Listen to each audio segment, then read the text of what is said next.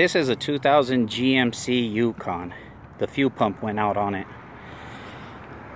Be sure it's your fuel pump before you do or attempt what I'm about to do.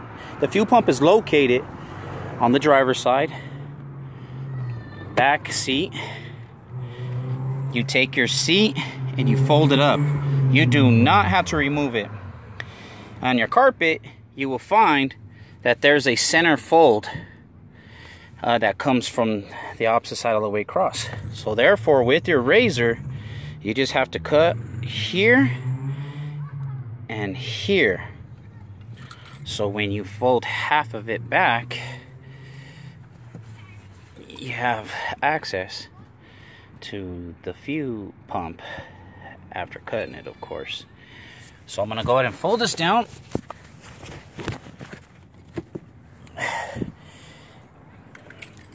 So carpet cutter, and we're good. Wear gloves, because running in and out of the bathroom, that's a setback. The debris and oil that gets in there hurts. I found that my fuel pump was located with this little chalk line here that you could see. And what I did is I got a measuring tape. So from the plastic, I put the metal there, ran it all the way across. So my first cut is here, looks like 9.5. And my other one comes down to 18. It looks like 18 inches. Now, it doesn't matter how many, if it's an inch up or an inch down. I found on the long cut. And I kind of use maybe this bar and go straight across to the next one, because there's really nothing there, as you will see after I open it. If you're a little unsure of yourself, I've created a circle here to bend up and look in.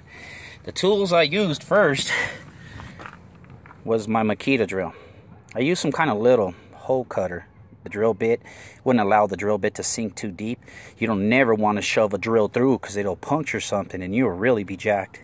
So I started off, I drilled a hole. I didn't go all the way through, but just enough where I could bend it and look inside with the light. I saw the fuel pump, and that's how I got my circle, my measurement. I just had to make sure of where it was located. Then I got a grinder here, this grinder here.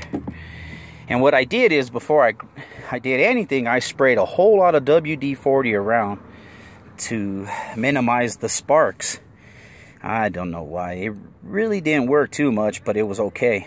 Now, before you do this, open the doors of your vehicle all the way around.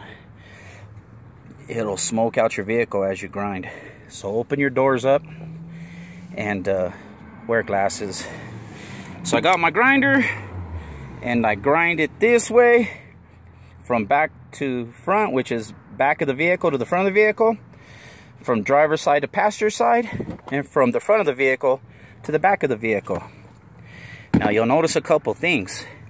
There's a bar here, right here, and this butterfly piece went on. I did not have to remove or alter anything there. I just went ahead and moved that. Now, I only cut in the letter C, if you will, to fold it open and able to fold it down. But you will not be able to fold this back if you don't cut notches here and here. So I cut a line and a line so the metal folds up. After I cut it, I realized something.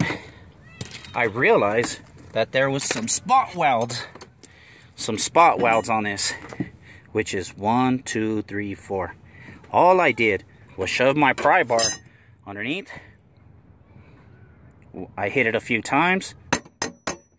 3 on this one, 4 on this one, I don't know, 4 and maybe 5 on the back one. Removed my bar. Now, let's have a look. And wow, there it is. The fuel pump. Now, as I wanted to see how far this fuel line was actually from the metal I was cutting, to see if I was gonna start some kind of fire. But as I put my tape measure down, looks like we got about 1.5 inches before the fuel lines, and that fuel pump's really down there. So, but this is where the spot welds was at, here, here, and here. I didn't drill all the way through, just enough to manipulate the metal so I could pop it up. Now, the good thing about what I did is not removing this plate all the way was that I could fold up and push it back down when I'm done. Use a sheet metal screw in here, here, here. You don't need all of them for, just maybe 2 or so, and it'll hold it down. Then use some Gorilla Tape or adhesive tape, I don't know. Just anything but duct tape, because that won't stick after a while. I'm able to flop the fabric back down, the carpet, flip my seat, and I'm pretty much done there. So I hope this video helps you out. This is a 2000 GMC Yukon. I'm not speaking for no other vehicles. See what's relate to this vehicle, measurements, and hopefully this helps you out. Fuel pump, cut thumb, hopefully positive results.